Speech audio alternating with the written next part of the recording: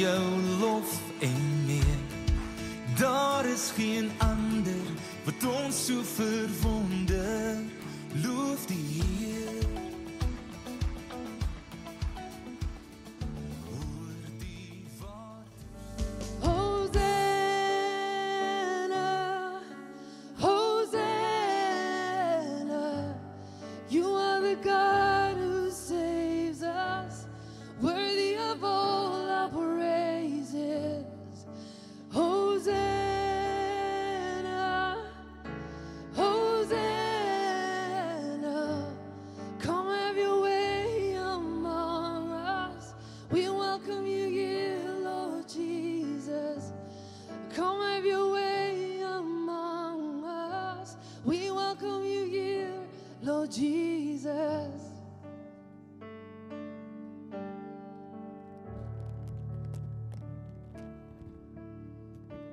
Here, baie dankie dat ons vanoggend die versekering het dat U by ons is. Mag die Heilige Gees nou U woord in ons harte kom lewend maak in hierdie oggend. Dis my gebed in Jesus naam. Ek dank U daarvoor. Amen.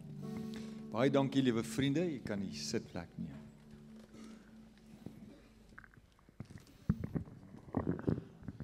Ons saai ook vanoggend sommer ons diens dan nou vir almal wat nou nie vir hulle self uit die bed uit kon kry, of dan nou vir goeie ander redes nou nie hier kan wees nie, sal dit sommer direk kan kyk. Baie dankie, Amandus is ek op die lig. Dankie. Gewoonlik stop hy my en sê, hy sê dit oor, maar baie dankie dat jy dit nie vanoggend doen. Vriende, ek het die, kom ek gebruik eers die voorreg om my paneel aan die voor te stel.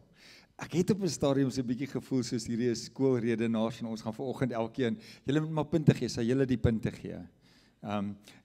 So ons gaan so 'n bietjie deel, maar hier is my span, Joudien, Dirkse Janse van Rens, van Dirkse Janse van Skalkwyk, Dirkse van Skalkwyk, goeie genigtig, dis Joudien, Debbie wat jou van?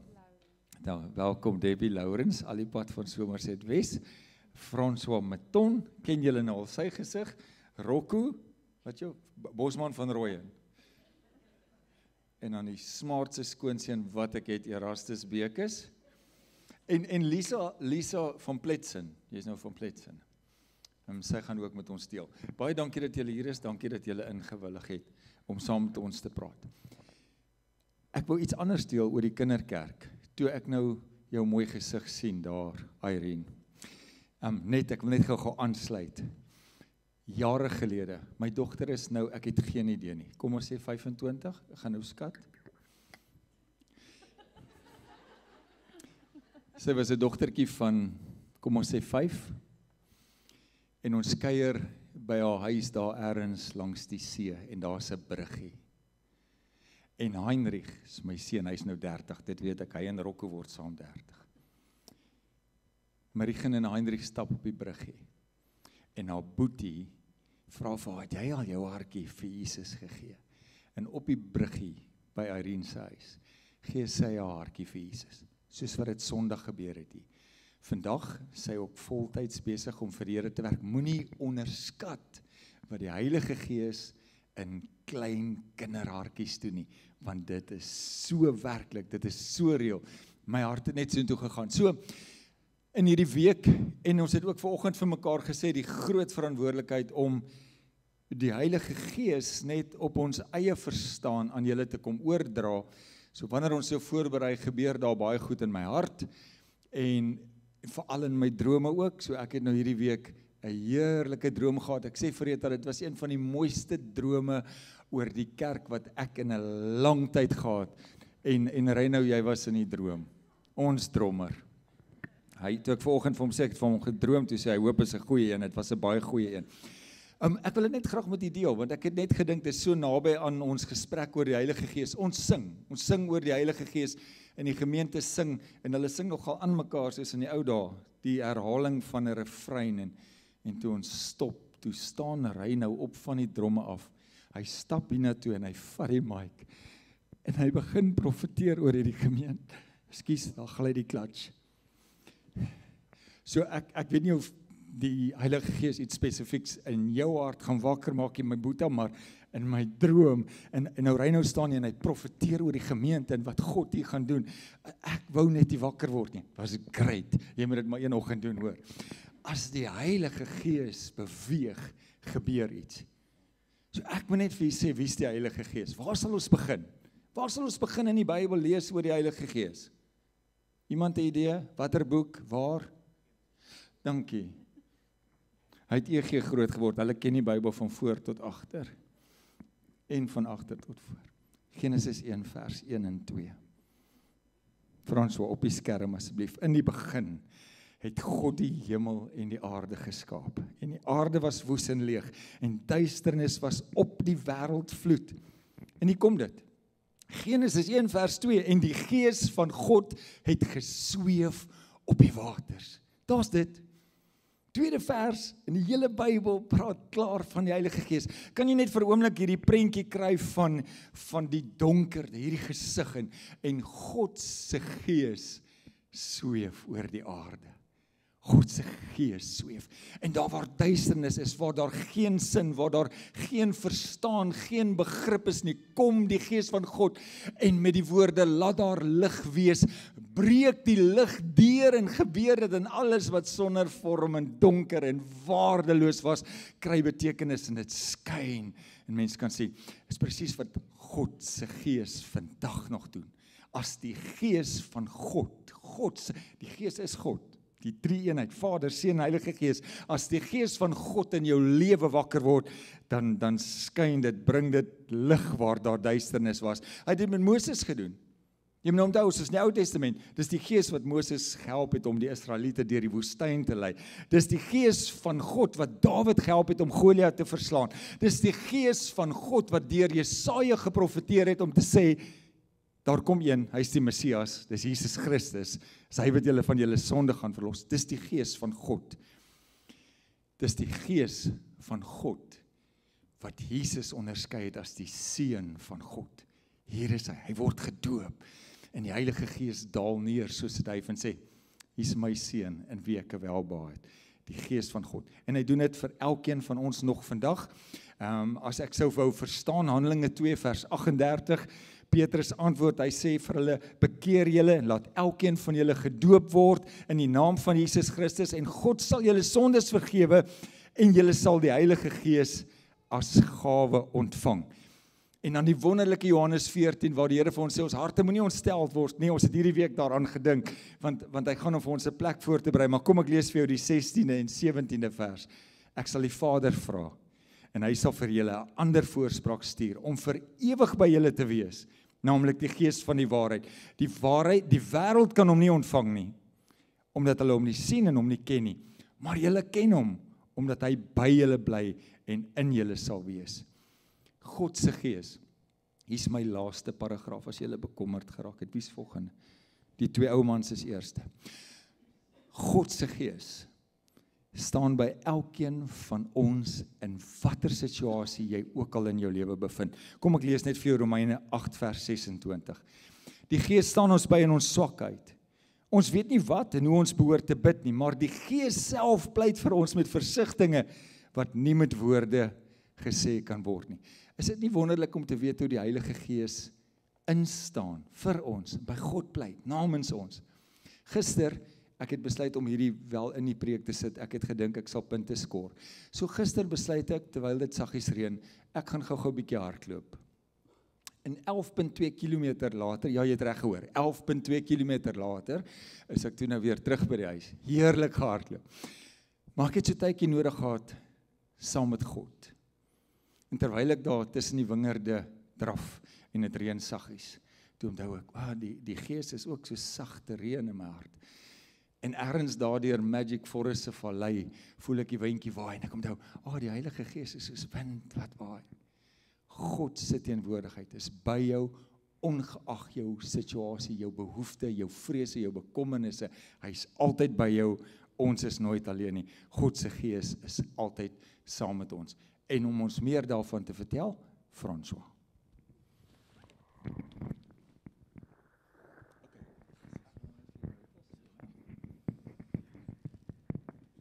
Dankie Hugo. Elkeen van ons gaan praat oor 'n ander aspek van die Heilige Gees. So uit die aard van die saak gaan daar oorvleeling wees. Hugo, ek het nou klaar 'n skrifgedeelte gehoor wat jy gedeel het, wat ek ook met hulle wil deel. En ek wil graag met julle praat oor die Heilige Gees as ons helper en ons trooster. Nou die eerste verwysing na die Heilige Gees as ons helper en ons trooster kom voor in Johannes 14 en is natuurlik Jesus wat aan die woord is. En is baie belangrik om te verstaan dat hy besig is om met sy disippels te praat. En die woorde van Jesus wat volg is dus uitsluitlik bedoel vir kinders van die Here. Dis bedoel vir hulle wat kan getuig dat hulle wedergebore is, dat hulle geregverdig is en dat hulle vir Jesus ken. En Jesus bevestig dit deur die volgende stelling te maak oor die trooster wat sou kom in Johannes 14 vers 17. En hy sê, die gees van die waarheid wat die wêreld nie kan ontvang nie. Omdat dit hom nie sien nie en hom nie ken nie, maar julle ken hom, omdat hy by julle bly en in julle sal wees. En dan tydens sy gesprek met sy disippels, dan deel Jesus onder andere die volgende ook met hulle, Johannes 14 vers 16, ek sal die Vader vra en hy sal vir julle 'n ander voorspraak stuur om vir ewig by julle te wees. En dan Johannes 14 vers 26, maar die trooster, die Heilige Gees wat die Vader in my naam sal stuur, hy sal julle alles leer en sal julle herinner aan alles wat ek julle gesê het. En dan die boodskap vertaling stel dit so mooi in Johannes 14 vers 26, hy sê, later sal my Vader vir julle spesiale helper, die Heilige Gees stuur. Die woord trooster of helper, soos dit hier gebruik word, is afgelei van die oorspronklike Griekse woord parakletos, wat vertaal kan word as, luister gou mooi, vertrooster, advokaat, daar's een vertaling wat ook sê prokureur, helper, intercessor, versterker en plaasvervanger. Is dit nie pragtig nie? Jesus is in hierdie skrifgedeelte baie sensitief oor die gevoelens van sy disippels, want ek is seker hy kon die hartseer op hulle gesigte sien, want vir meer as 3 jaar was hulle elke dag saam met hom, hulle het sy lering gehoor, hulle het sy wonderwerke gesien, en hulle verstaan nog nie alles so lekker nie, maar nou sê Jesus aan hulle dat hy moet weggaan, en dat hulle nie saam met hom kan gaan waar hy gaan nie. Maar sê Jesus, ek sal weer terugkom, om julle te kom haal, nadat ek klaar vir julle plek voorbereid, en dan gaan Jesus verder, en hy sê, en dit is nou my eie woorde, hy sê, luister gou mooi, ek laat julle nie as wese agter nie, nee, ek sal die Vader vra, om julle iemand in my plek te stuur, iemand wat julle kan bystaan, en bemoedig, en leer, totdat ek weer kom, iemand wat elke sekonde, van elke dag, saam met julle kan wees, iemand wat julle kan troos, en kan help. Wat 'n pragtige belofte vir die disippels van Jesus, en ek dink dit is presies wat hulle op daardie dag moes hoor, want dit is wat hulle sou inspireer en bemoedig om aan te gaan met die taak wat Jesus vir hulle opgelê het, en dit is om uit te gaan en disippels te maak van alle nasies, en hulle het dit geesdriftig en met oorgawe gedoen, omdat hulle geweet het dat die helper, die trooster, die Heilige Gees met hulle is. En hierdie pragtige belofte is vir elke kind van God. Die Heilige Gees tree vir ons op as advokaat wanneer die vyand ons aanklaar. Die woord sê vir ons dat die vyand is die aanklaer. Hy vertroos ons wanneer ons moedeloos en gebroke van hart is. Hy versterk ons wanneer ons swak is. Hy tree vir ons in by die Vader wanneer ons die pad byster raak. Hy oortuig ons van sonde en hy help ons om te getuig van Jesus. Hy leer ons en hy dui vir ons die weg aan. Hy is daai sagte, stil stemmetjie wat vir ons sê dat alles gaan uitwerk as ons net op hom vertrou. Toe ek amper 20 jaar terug deur my egskeiding gegaan het met Marlene, en julle almal of baie van julle ken al die verhaal hoe ons geskei het en hoe die Here ons weer by mekaar gebring het. Miskien het ek nie toe heeltemal verstaan waaroor dit gaan nie, maar dit is presies wat die Heilige Gees op daai stadium in my lewe ook gedoen het. En nou dat ek terugkyk, nou weet ek dat dit ook hy is wat my bygestaan het deur daardie uiters moeilike tyd in my lewe. Hy is die een wat my gemotiveer het om aan te gaan en om nie moed op te gee nie. Hy is die een wat my gelei het en geleer het, maar ek dink meeste van alles is hy die een wat vir my te midde van die storm vrede en kalmte gebring het.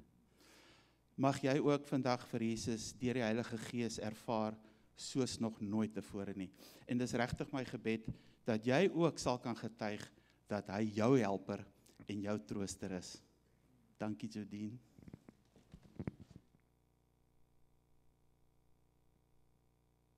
Nou ja, dat ek nou met die eerste van die vroue wees. My verwysing waar ek gaan praat, na die Heilige Gees is eintlik 'n moeilike gedeelte, en dit is so, wanneer mens voorberei, leer jy mos eintlik die meeste. Maar van al die titels, of die verwysings wat Jesus na die Heilige Gees het, voel hierdie half vir my na die grondslag, of die fondasie waarop alles gebou is. Jesus gaan, en hy sê vir hulle, hy is die Gees van die waarheid, wat hy gaan stuur na hulle toe. En as jy werklik dink daaraan, daai hele gedeelte in Johannes, hy kom oor en oor na sy disippels toe, en hy verduidelik heeltyd vir hulle, wanneer ek gaan ek my Vader vra, en hy gaan vir julle ander trooste stuur, om by julle te bly. En ek dink nie dit kan sin maak op daardie stadium nie, want ek weet nie van julle nie, maar ek sal dit vreeslik geniet, as Jesus vanaand net op my bed kan kom sit, en net vir my 'n paar antwoorde kan gee op alles. En hier gaan hy, en hy sê vir hulle, dis beter vir julle dat ek weggaan. En die disippels, dit is onmoontlik, dit kan nie beter wees nie. Hy sê, want ek gaan vir julle die Gees van die waarheid stuur. Want die dilemma is, dis een Jesus, en ons het miljarde mense. Dis onmoontlik, sy kapasiteit was maar dieselfde as ons kapasiteit. Hy kan nie by almal uitkom nie, maar as hy die Gees stuur, het ons die Gees van waarheid wat saam met ons kan beweeg, en konstant by ons kan bly. In Johannes 6 vers 13 staan daar geskryf, wanneer hy ook al kom, die Gees van die waarheid, sal hy julle begelei in die volle waarheid. Hy sal nie uit homself uit praat nie, maar hy sal net sê wat hy hoor. Hy sal die dinge wat gaan kom aan julle meedeel. En die volgende vers, Johannes 14 vers 26, sê hy, en wanneer hierdie raadgewer, die Heilige Gees, kom wat die Vader in my naam sal stuur, sal hy vir julle in alle opsigte onderrig, en julle ook herinner aan alles wat ek vir julle gesê het. Okay, so dit albei volg so na mekaar in Johannes wat Jesus met hulle praat. En hieruit het ek 5 punte getrek, 5 dinge wat hierdie Gees van waarheid gaan bring. In die eerste plek, hy sê hy gaan ons in die volle waarheid lei. En wat wonderlik is van hierdie waarheid is, die spesifieke Griekse woord wat hier vir waarheid gebruik word, het niks regtig te doen met doktrine of 'n oppervlakkige kennis net wat ons moet weet nie, want ons weet heiliglik ook is hulle nogal redelik slim in hoe hulle die wette skryf. Wat vir my interessant was toe ons in Israel was, hulle mag nie elektroniese toestelle gebruik op 'n Sabbat nie. En die rabbies het al so ver gegaan om dit so te skryf, jy mag die huisbak gebruik, mits jy net nie die knoppie druk in die huisbak nie. So die huisbak beweeg self op en af op Shabbat, jy kan net inklim en beweeg, en volgens hulle is dit okay, dat jy dit doen, want jy het ten minste nie die knoppie gedruk nie. Wat half 'n verwarring is, dis nie die waarheid nie, dis die waar dit gaan nie. Maar Jesus kom ook en hy sê, dis ook nie eintlik die waarheid waarop ek, want julle gaan nooit hierdie goeders kan onderhou nie. So dis nie die waarheid waarvan ek praat nie. Hierdie Gees van waarheid is 'n realiteit. Hy sê, hierdie Gees gaan vir jou die realiteit in elke situasie bring. Want ek weet nie van julle nie, maar dit is die grootste dilemma in elke verhouding, is dat ons 2 persone het wat 2 verskillende uitkyke het. Die een persoon kom en ek het 'n sekere idee-sisteem en ek het 'n sekere verwysingsraamwerk, en die ander persoon kom en ons albei ervaar presies dieselfde situasie, maar om een of ander rede is dit vir ons verskillend. En God sê, dis juist wat hierdie Gees van waarheid wil kom doen. Hy wil die waarheid bring. Wanneer jy die Gees ontvang en jy vra vir die Gees om vir die waarheid in elke situasie, gaan hy die realiteit kom wys om dit vir al die persone moontlik te maak om eenheid te hê. Hy sê, want dit is hoe ek is. Nie eenmaal het Jesus gekom en gesê, ja, my Vader het dit gesê en dit geskryf, maar ek voel nou half anders hieroor siende dat ek nou die situasie beleef nie. Hy sê, nee, alles wat ek praat is wat die Vader praat. Alles wat ek doen is wat ek die Vader sien doen. En hier kom hy sê die Gees, hierdie Gees van waarheid gaan waar wees in dit. Hy gaan presies wees wat ek is vir julle. Hy gaan die Gees wees wat alles sê, hy sê daar, hy praat nie uit homself uit nie. Hy is betroubaar, dis die tweede punt, hy is betroubaar. Alles wat hy Jesus sien doen, is wat hy gaan doen. Die derde punt waar hy praat is, hy sê, hy gaan jou herinner aan alles wat Jesus gespreek het. Nou, as julle gaan kyk na die tydsverloop, tussen die tyd wat Jesus doodgegaan het en die eerste evangelie geskryf was 40 jaar.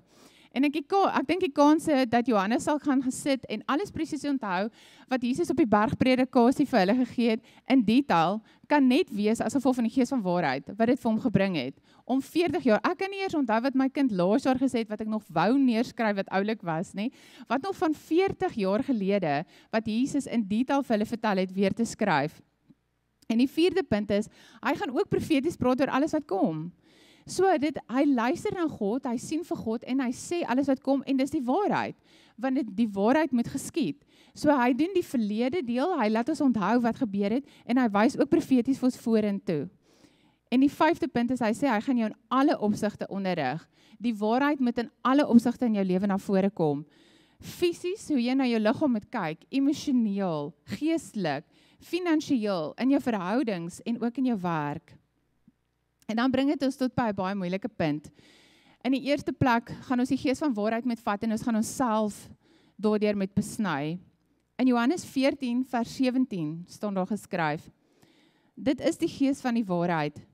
Die wêreld is nie in staat om hom te ontvang nie, omdat hy hom nie kan sien nie en hy kan hom ook nie ken nie. Maar julle ken hom egter, omdat hy by julle gaan bly en in julle sal woon. En vir 'n oomblik het ek gedink hoe moeilik dit moet wees as iemand van iemand anders praat wat ek nog nooit gesien het nie. Daar's baie mense op hierdie aarde wat ek nog nooit gesien het nie. Ek het hulle nog nooit leer ken nie. Ek weet nie wat is hulle naam nie. En hier sê Jesus, ek gaan vir julle ene stuur. En in daai oomblik besef ek, Jesus se hele uitkyk oor dit was, jy moet my ken. Ek verduidelik vir jou dat hierdie gees ek is, nes ek is. So wanneer jy in verhouding met my staan, sal jy die gees kan herken en ervaar en sal hy sy huis binne in jou kan maak. Vroeër in die vers het hy gesê, heel eerste wat jy moet doen is jy moet vir my lief wees. En dan as jy vir my lief is, gaan jy die tweede ding doen, jy gaan doen wat ek vir jou sê. Hy sê, en eers dan, wanneer jy vir my lief is en wanneer jy doen wat ek sê, sal ek my Vader vra en hy sal vir die gees gee van die waarheid, wat dan binne in jou sal kom woon. En dan die laaste gedeelte wat baie moeilik is, hoe weet ons dat iemand anders, want ons almal kan sê ons is kinders van God, maar hoe onderskei ons die werklike kinders van God? Hoe weet ons dat iemand anders werklik hierdie gees van waarheid dra binne in hulle self? En dis 'n moeilike vers, maar ek gaan vir julle lees, dis in 1 Johannes 4 vers 6, sê hy, Ons is egter van God afkomstig. Daarom luister die wat God persoonlik ken na ons. Maar elkeen wat nie van God afkomstig is nie, luister nie na ons nie. En dit is hoe ons weet dan, wie die gees van die waarheid het, en wie die gees van misleiding het. En dit is baie moeilik om baie keer ander mense op daai maatstaf te trek, wanneer jy jouself ook eers daardeur moet trek. Maar Johannes het dwars deur al die verse wat ek vir julle gelees het, was wat Johannes gebring het van die gees. En uit dit alles uit het hy 8 punte gesit vir ons om te onderskei tussen mense wat die gees van die waarheid dra en wat nie die gees van die waarheid het nie, of die gees van dwaling, soos wat hy na dit vernoem. Daar is 8 punte wat hy genoem het. Hy sê heel eerstens, hulle sal bely dat Jesus die Messias is en dat hy in mensvorm hier was. Tweedens sal hulle nie kom met 'n gees van die wêreld nie, sal nie wêreldsheid ervaar nie. Nommer 3 is, hulle sal luister. Nommer 4 is, hulle liefde sal moet sigbaar wees, aan hulle naastes altyd eerste, en dan aan die res van die wêreld. Nommer 5 is, jy sal die gees van die waarheid binne in hulle ervaar, in die eenheid wat hulle sal hê, in denke en spraak saam met die mens. Die 6de ene, is hulle sal getrou wees aan die woord, bo enige emosie of ervaring wat hulle het, sal hulle altyd bly glo en leef op dit wat die woord van God vir hulle sê. Nommer 7, 'n moeilike ene, maar hulle gaan moet oorwinnaars wees. Oorwinnaars is so kragteloos, die Engelse woord is vir my so mooi, 'n overcomer. Hulle gaan dinge moet oorkom. Sekere dinge gaan hulle nie meer moet kan aftrek in die lewe nie. Hulle sal dinge moet kan oorkom. En die laaste punt van dit was, jy sal sien, dis persone wat toegewyd is en betrokke is by die liggaam van Jesus Christus, en dit is die kerk. So ja, dit is 'n goeie pad om te loop, en dit is 'n moeilike skeiding om te kom by die punt waar jy die gees van die waarheid moet kry, om jou eie gees te onderskei van die gees van dwaling. So dankie.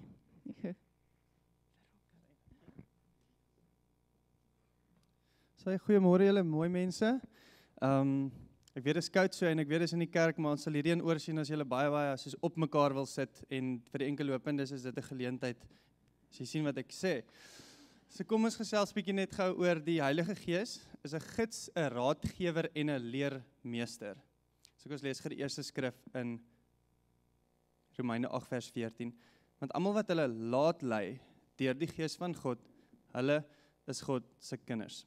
So daar's baie maniere waarop ons klem kan lê, maar ek dink die klem hier op vir my wat ek sal wil oordra is almal wat hulle laat lei deur die Gees van God. So daar's definitief maniere wat ek en jy nie vir ons laat lei deur die Gees nie en waar die Gees ons probeer lei en waar ons net nie volg nie.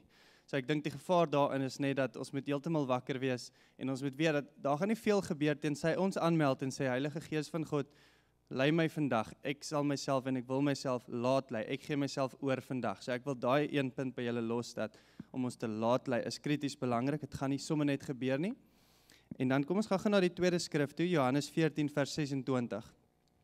En wanneer die raadgewer, die Heilige Gees, kom wat die Vader in my naam sal stuur, sal hy julle in alle opsigte onderrig en julle ook herinner aan alles wat ek vir julle gesê het. So op die tema van die Heilige Gees, toe ek met die Heilige Gees gesels oor wat spesifiek om te deel uit daai uit, toe kom dit by my op die woorde in alle opsigte sal hy vir julle leer.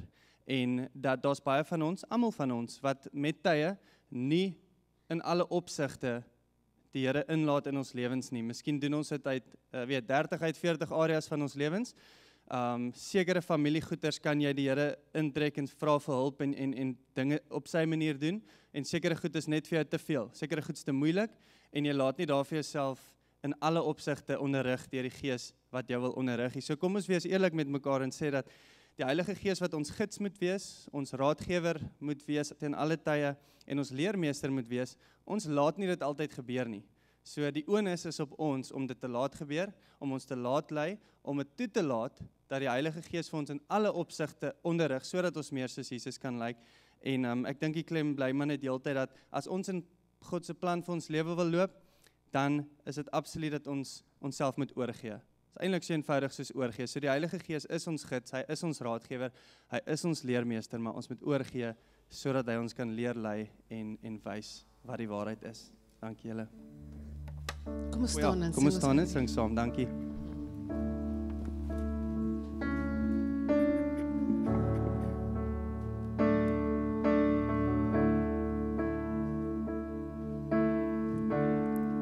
There's nothing worth more that could ever come close.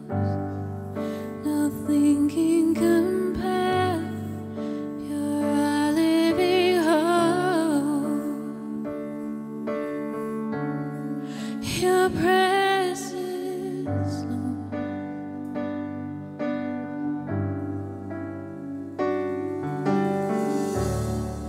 I've tasted and seen of the sweetest of loves, when my heart becomes free and my shame is undone. Your presence, Lord.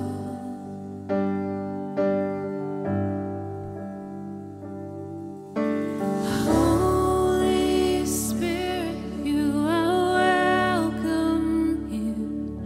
Come flood this place and fill the atmosphere. Your glory, God, is what our hearts long for.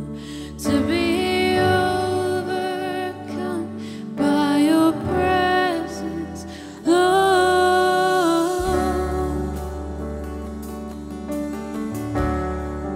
Your presence, Lord.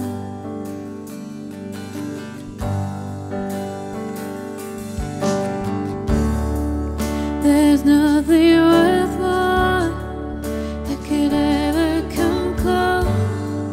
Nothing can compare. You're a living hope.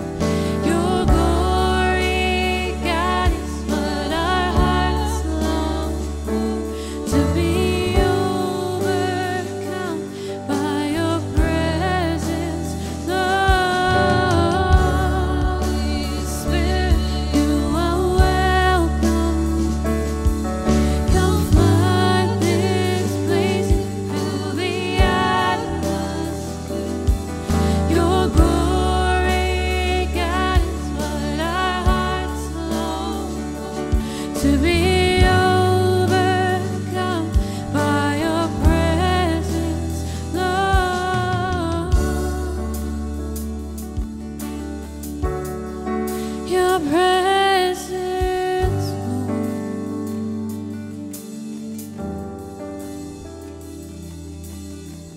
Let us become more aware of your presence. Let us experience the glory of your goodness. Let us become more aware of your presence. Let us experience the glory of your goodness. Let us become more aware of your presence. Let us experience the glory of your goodness.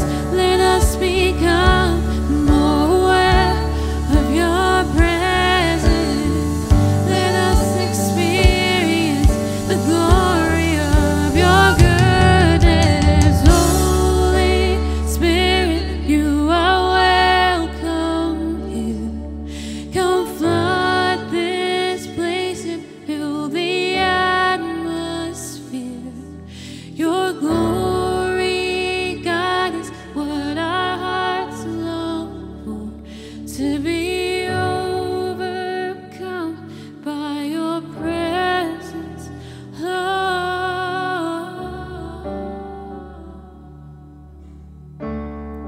Your presence, Lord.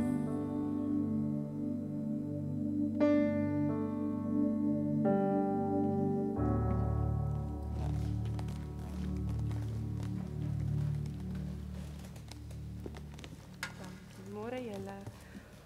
Ek praat oor die salwing van die Heilige Gees. En as ons kyk na die Hebreëse woord vir salwing is mashach. Dit beteken to rub with oil, that is to anoint, and by implication it is to consecrate, om heilig te maak.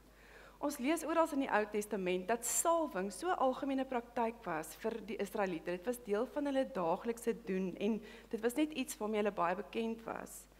In Eksodus 40 vers 9 lees ons: Dan moet jy die salfolie neem en jy moet die tabernakel salf en alles wat daarin is en dit heilig met alles wat daarbey behoort en dit sal heilig wees.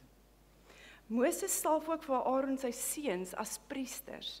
So hy beklee hulle en sonder hulle af en vaardig hulle as ware af vir 'n spesifieke amp. Ons lees ook in die Ou Testament waar die hoëpriester een keer 'n jaar in die allerheiligste kon ingaan met Yom Kippur. En deel van die hele ritueel wat daar met hom moes gebeur voordat hy kon ingaan, was ook om gesalf te word met 'n baie spesifieke kombinasie van olies wat God vir hulle gegee het om te meng. En die olie het hom toegelaat om deur te beweeg in die allerheiligste in, om in God se teenwoordigheid te kon gaan staan. So dit het hom toegelaat to enter in. Dis vir my so mooi wat salwing ook beteken. En dan kom maak God hierdie hele idee van salwing en van olie, kom bring hy vir ons in die Nuwe Testament, waar God self vir Jesus kom salf met die Heilige Gees. So hy kom gee 'n nuwe prentjie vir ons aan dit wat die olie eintlik altyd verteenwoordig het.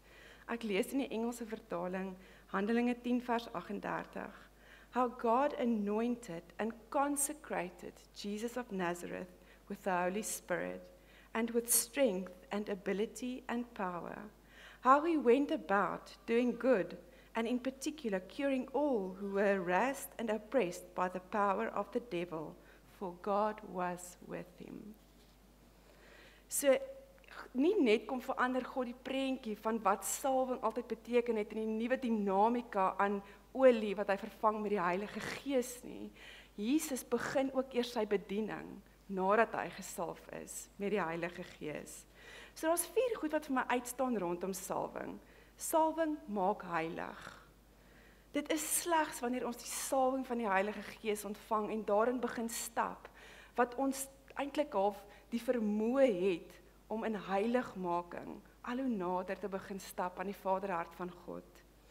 Salwing beklee ons en vaardig ons af vir 'n spesifieke amp of vir 'n bediening. Dit rus jou toe en set you apart vir iets wat groter is in God. Salwing met die Heilige Gees bring ons onmiddellik in die teenwoordigheid van God. Dit is ook daai wat die toegang wat die hoëpriester gehad het, kom maak God ons deel, and it allows us to enter in. Die vierde ding is dat salwing, daar's iets rondom salwing wat te doen het met beskerming, die afseël. Ek het 'n vreeslike liefde vir olies en vir salf en ek salf graag my kinders of ek salf my huis. So daar's iets wat saam met salwing gaan wat te doen het met beskerming en 'n afseël. En by oorlewering lees ons dat skaapwagters van ouds het hulle skape gesalf, hulle beklee en gesalf en soos ons in die begin gelees het, to rub with oil, het hulle bedek en hulle koppe bedek en dit het gemaak dat geen vlieg of pes naby hulle kon kom of hulle kon pla nie. So die salwing maak ons, beskerm ons teen peste as ware, as jy dit so wil sien. Nou, ek is 'n prentjie mens en ek vra vir die Here, dis nou goed, ek lees in die Ou Testament en hy bring dit vir my tuis in die Nuwe Testament, maar ek het 'n prentjie nodig. Ek het hierdie nodig om rema te word vir my oor salwing. En my vriendin sê, ek is nie weird nie, ek is passievol. Nou, ek is passievol oor goed wat blink, oor 'n sequence of oor 'n blinkertjie. En hierdie boekie van my lê op die tafel, terwyl ek besig is om sommer vir die Here te vra vir 'n prentjie in my hart. En my gees bokspring toe ek hierdie sien, want ek dink dis dit. Dit is hoe hierdie my laat voel. Want 'n blinkertjie of 'n sequin is 'n eenvoudige plastiek plat dingetjie. Maar dis eers wanneer die lig op hom val, wat hy ontaard in 'n simfonie van kleur en lig en wat ons amper in kan beweeg. Ek voel hoe ek in die lig gaan staan en ek dan as ware 'n vessel of honor word for the master's use. En God kom seël toe hierdie gedeelte vir my af met skrif in 1 Johannes 2 vers 20. Ek lees dit weer in die Engelse vertaling. But you have an anointing from the Holy One. You have been set apart, specially gifted and prepared by the Holy Spirit. And all of you know the truth because He teaches us, illuminates our minds and guards us from error. Ek bid dat elkeen van julle van vandag af anders gaan kyk na 'n stukkie sequin of na 'n blinkertjie en dat julle so gaan, net die salwing op 'n ander manier gaan beleef vir dit wat God vir ons bedoel het.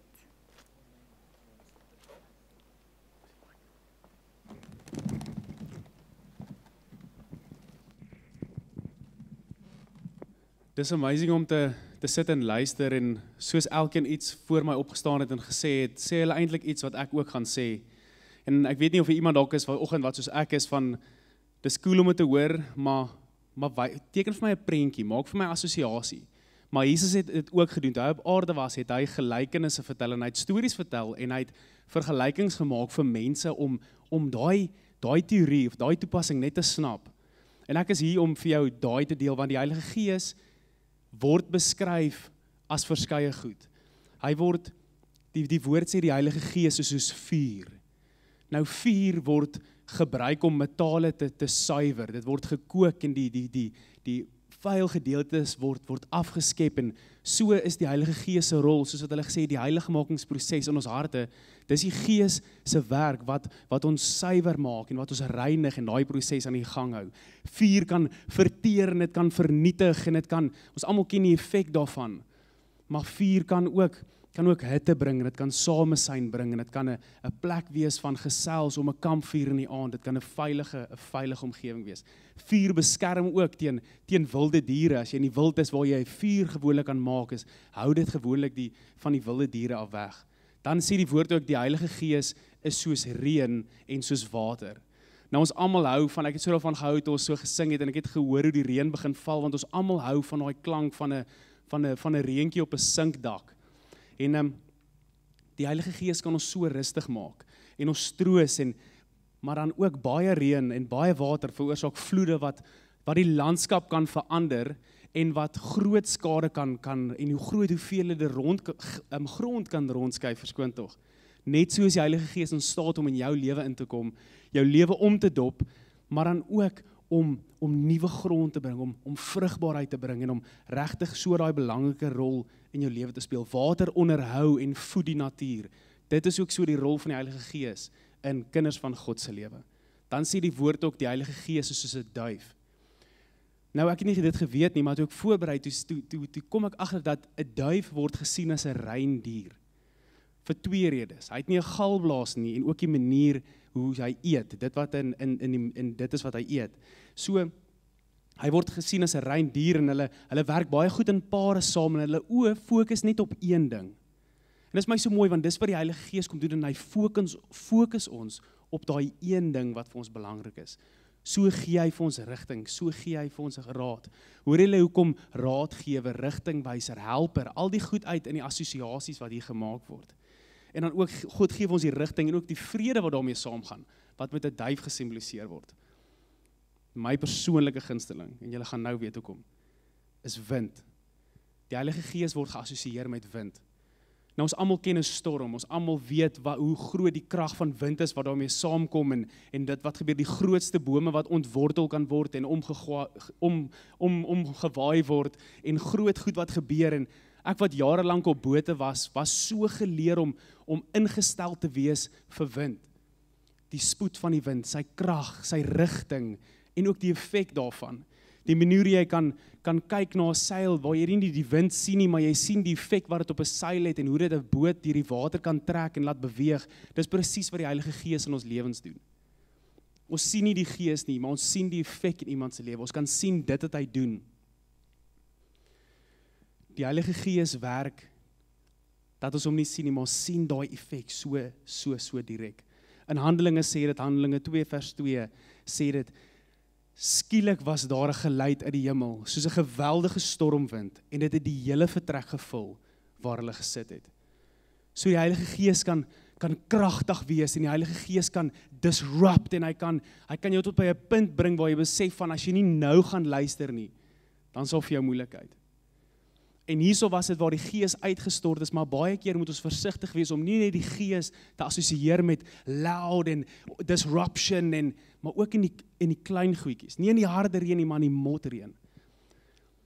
Ons gaan hierna, wil ek net hê julle kan net bly sit en ons gaan 'n lied saam sing. Maar hoor wat sê 2 Samuel 5 vers 24. En die dramakind in my gaan nou uitkom. En hierso is Samuel besig om met Dawid te praat wat God vir hom gesê het. En hy het nie vir hom gesê hoe die Heilige Gees gaan 'n storm of gaan 'n geraas wees nie. Maar luister mooi wat sê hy. 2 Samuel 5 vers 24 sê: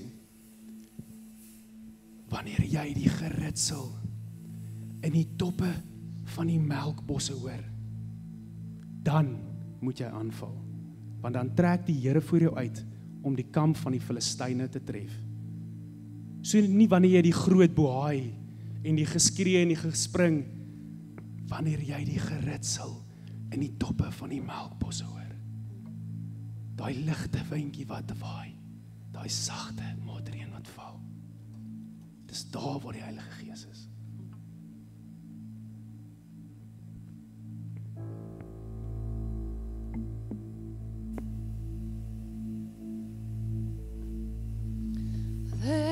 There's a wind blowing all across the land, fragrant breeze of heaven, blowing once again.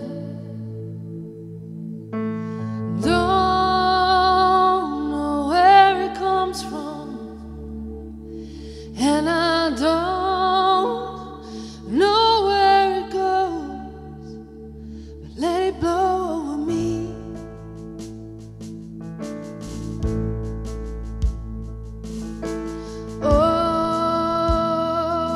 Oh, sweet wind, come and blow over me.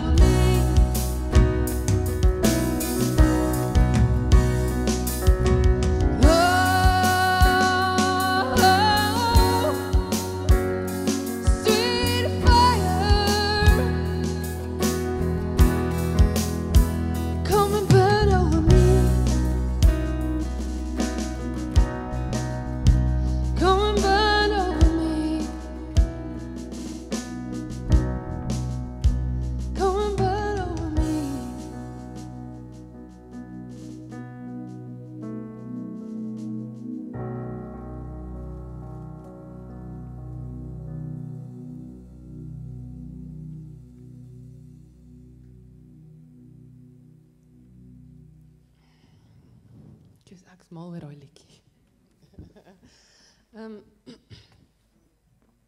Ekskuus. Julle, nou is dit my beurt. Jy het my gevra om te praat oor die Heilige Gees as waarborg. En ek moet sê, ek het 'n paar goed van die Heilige Gees al reeds geweet, maar dit was nou eintlik vir my lekker om weer daai deeltjie te gaan soek en daaroor te gaan lees. Want baie keer as dit iets is wat jy nie lekker verstaan nie, dan skiep jy maar vinnig oor dit en dink, ek wil amper sê, dan gaan trek ek by my laerskooljare se teologieopleiding en dan dink ek maar, ek neem maar aan, dit beteken die ewige lewe of verlossing en great, daar gaan jy. So, maar hierdie was eintlik vir my nogals baie interessant geweest, so ek wil graag vir julle 2 skrifte lees wat ek daaroor gelees het. Die een kom uit 2 Korintiërs 1 van vers 21 tot 22. Ek gaan vir julle 2 vertalings lees, die 83 en die 53. Ek is lief vir die 53, maar die 83 sê, God self het ons saam met julle op hierdie vaste grond gevestig, op Christus. God het ons vir hom afgesonder, ons as sy eiendom beseël, en dan die Heilige Gees in ons harte gegee as waarborg van wat ons nog sal ontvang. Die 53 vertaling sê, wat ons ook verseël het, en die Gees as onderpand in ons harte gegee het. Okay? So dis die een skrif, die ander skrif is Efesiërs 1 van vers 14 af. Die 83 sê, die Heilige Gees is die waarborg, dat ons ook verder sal ontvang wat God beloof het, wanneer hy almal wat aan hom behoort, volkome sal verlos. Daarom moet ons sy grootheid prys. En dan die 53 sê, en wie julle, nadat julle geglo het, verseël is met die Heilige Gees, van die belofte, wat die onderpand is, van ons erfdeel, om sy eiendom te verlos tot lof van sy heerlikheid. So, hy sê 2 goed, die Heilige Gees is 'n waarborg van wat? Wat waarborg die Heilige Gees ons? Die een is wat ons nog sal ontvang, wat open-ended is. So daai skrif sê nie vir ons presies wat dit is nie, maar ons moes na 'n ander skrif toe gegaan het, om te sê, okay, in hierdie skrif sê dit, ons het verlossing as erfdeel, met ander woorde, ons het die ewige lewe. Maar daai eerste skrif is nie baie spesifiek oor wat ons sal ontvang nie. So hy sê basies, hy het die Heilige Gees in ons harte gegee as waarborg van wat? Van dit wat ons nog sal ontvang. So my wiskunde brein werk so, ek het nou iets gekry as iets gekry gedeeltelik en nou moet dit vermeerder en hoe werk dit? Hoe werk dit? Het ek nou net 25% van die Heilige Gees gekry en dan oor 3 of 4 jaar het ek 100% gekry of kry ek daai 100% in die ewige lewe of hoe werk dit prakties? So ek wil net so vinnig vir julle sê, die onderpand beteken, dis 'n som geld wat vooruitbetaal word as waarborg om 'n koop te beklink of 'n ooreenkoms te bekragtig. So mense kan dit 'n deposito noem. Met ander woorde, ek betaal 'n deposito, God betaal daai deposito aan ons en ons het 'n waarborg dat ons iets meer sal ontvang. Okay? En nou, soos ek vir julle gesê, dit het my kop laat gaan. Het ek nou net R3 gekry en oor 100 jaar het ek R3000 of hoe werk dit? Het ek God nou net gedeeltelik ontvang of gaan ek God in sy volheid eers later ontvang as Heilige Gees? Nou wil ek vir julle storie vertel, toe ek 3 jaar oud was, toe het ek na my ouers toe gestap, toe ons by die see was by my oupa hulle se huis, so vertel hulle my, en hulle sê, ek het na hulle toe gekom en gesê, ek wil asseblief Jesus in my hartjie innooi. En hulle het my gehelp, en ek onthou baie spesifiek daai dag, toe ek die Gees van God ontvang het. Ek onthou net, ek het God aangeneem in hulle kamer, dis al wat ek onthou. En dis vir my 'n helder oomblik, dis een van my eerste herinneringe. En, so dis toe ek 3 jaar oud was, nou oor 'n maand word ek 40.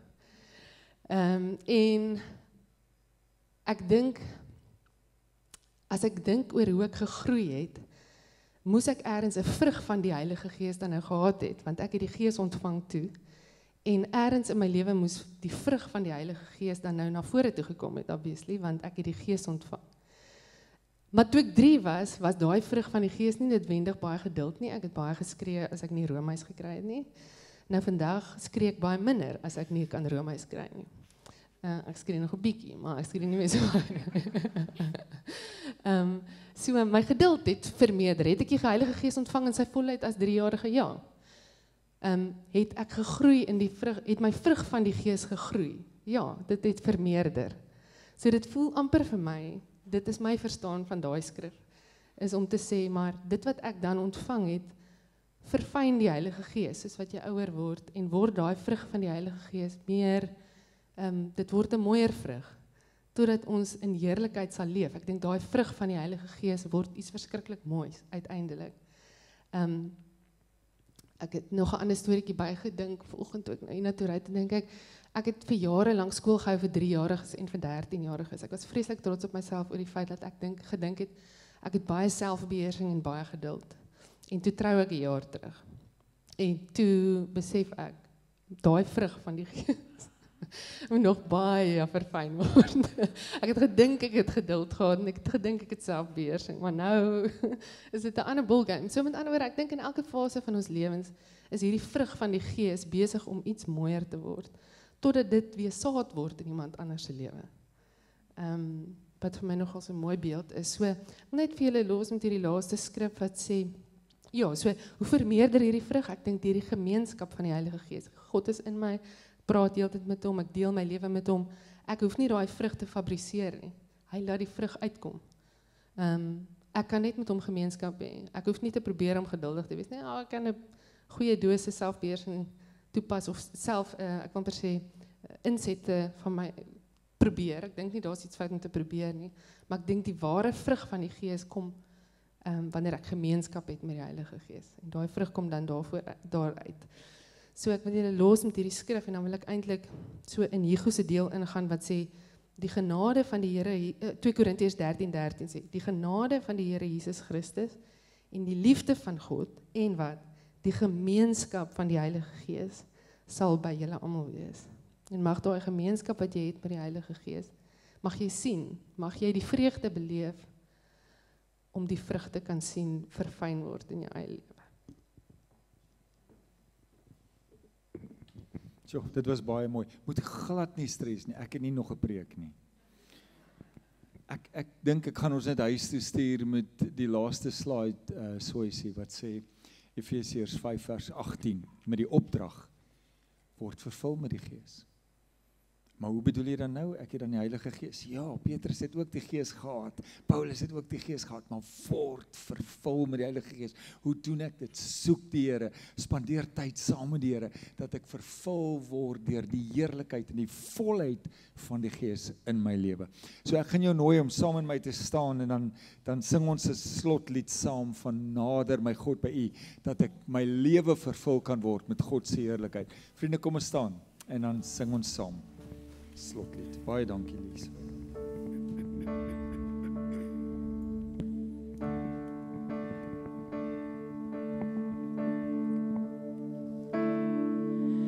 Nader my God by U, steeds naderby.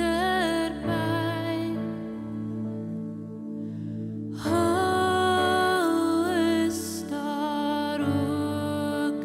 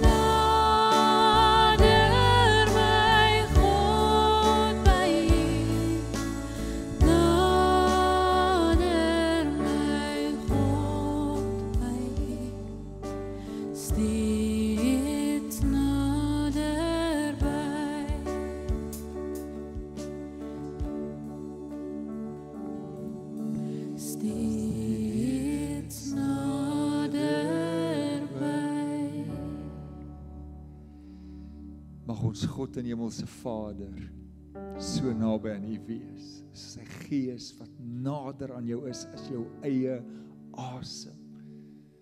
Mag Jesus Christus wat sy lewe vir jou gegee het, om dit te kom verander en jou voor te berei vir sy dienswerk, jou kom salf en jou kom toerus en jou lei.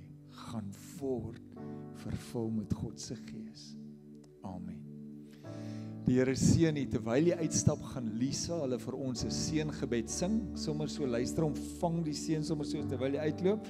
En daar by die deur is daar vir jou geleentheid ook om uit jou dankbare hart te gee. Die Here seën u ryklik. Dankie vir die span. Sal julle net vir hulle ook 'n hande klapie gee asseblief.